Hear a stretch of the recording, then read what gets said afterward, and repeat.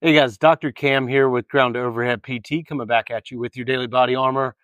Talking about tight hips this morning and really the inability to be able to get down into deep squat, deep lunge positions, which may be affecting your ability to squat heavy or reach some of those numbers you want to reach, as well as get into certain positions like squat snatch, clean snatch, or snatch clean, and really hit those positions and feel powerful in those.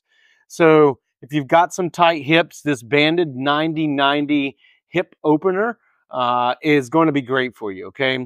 So one activity that I like, and you may have seen this in the past, this kind of 90-90 hip opener here where we're coming up into this position, really opening up the hips. On each side, we've got one in internal rotation, one in external rotation. Then we would flip-flop, and we do the same on the opposite side.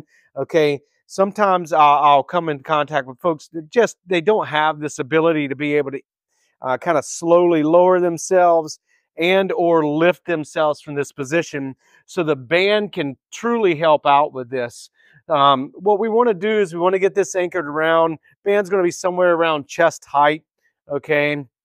I'm going to grab a little bit further into the band, and we're going to pull that to us so it gives us some assistance in pulling ourselves up to this position.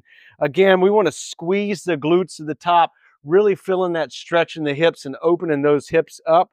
And then we're going to nice and slowly sit back down into that position. Okay. You're going to perform this for about 1 to 2 minutes on each side. And then I want you to start to go in and load this position, right? So once we loosen those hips up, we want to go ahead and get into a position that we typically load in. And maybe you start to load that with just a kettlebell to begin with. And again, start to build up over time. You do this for a little while and those hips are going to feel nice and smooth. You're going to be able to feel like you're hitting positions that you want to hit with these movements, and ultimately avoid maybe some potential hip pain down down the line through lack of mobility in the hips and compensation. So if you've got some tight hips, try this one on for size, see what you think about it. Reach out to us if you have any questions. Don't forget to subscribe and like our page, and I'll see you next time for your daily body armor.